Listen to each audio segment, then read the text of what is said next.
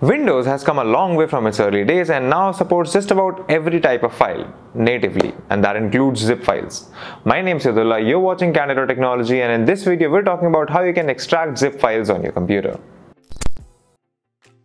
Unzipping zip files in Windows is actually quite easy.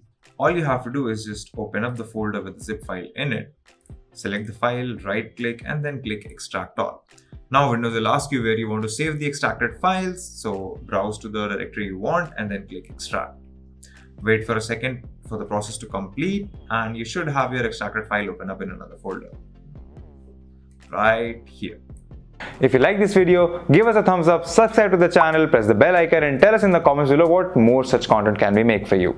If you want to know more about tech, visit our website, Candid.Technology, follow us on social media, follow me on Instagram or Twitter, and we'll see you in the next video.